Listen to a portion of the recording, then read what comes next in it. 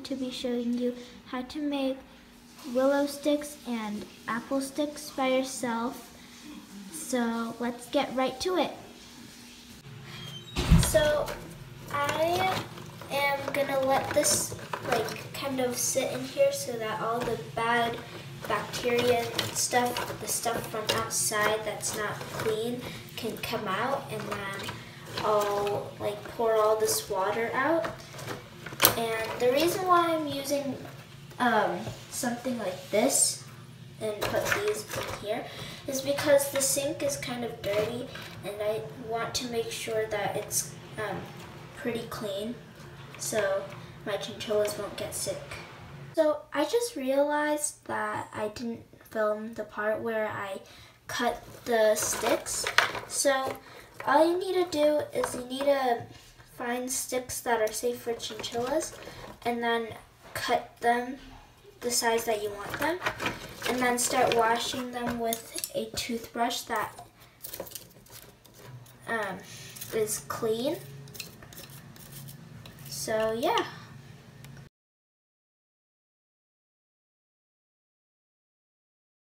So once you're done soaking your sticks in water and brushing it with the toothbrush, you can pour out all the water or drain out all the water if you're just using a sink.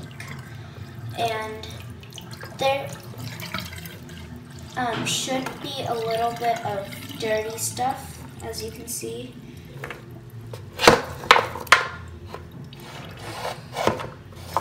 And so, yeah. And then also, if you're wondering what sticks we're using apple sticks. Our chinchillas really like them, and I think they work really well, so yeah. The next step is to boil the sticks. You can also just microwave the water, but I think I like boiling more. And you're just gonna put the sticks in once the water starts bubbling. So the water's boiling, so we're now gonna put the sticks in, and sometimes, and as you can see, some of the sticks are a bit long, so you can just flip the sides, after a little bit. I think you can boil them for 2 to 3. As you can see, some of the sticks are a bit long, so you can just flip the sides. So right now we're flipping the ends because it's about a minute now, and you don't want to soak them too much so they're soggy. So we're just going to soak them for about a minute again, and then we'll come back. Okay, so I think they're all done. Yeah, they're all done, and as you can see, the wood on it will be kind of shriveled up. So once you're done boiling your sticks, you're going to put it on a saran wrapped pan, and then after that you're going to preheat your oven at 350 degrees.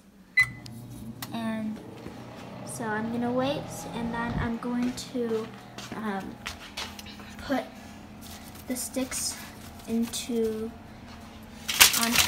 the tray and just let them all spread out. You don't have to make them too spread out though. But also, if you don't see the sticks kind of have a wrinkled skin, the bark is kind of wrinkled, then they're not ready yet, and you can put them in for another 5 minutes or 2 minutes or something. And yeah, so if that time doesn't work, then you can kind of add more time to it. So this is how it looks right now for me, and I'm just gonna add a few just to make it kind of full and do it like this. That, and let's add this tiny one here. Okay, so I'm gonna wait for my oven to get to 350, and then I'll come back. I'm gonna try, see if she approves. I think she likes it. Let's see if Benny approves. Let's see if Benny approves of his stick. There you go. I think he really likes it. Yeah. So that's gonna be how you can make these sticks for your small pets or animal or your chinchilla. So yeah. Bye guys. Make sure to like and subscribe and hit that bell notification to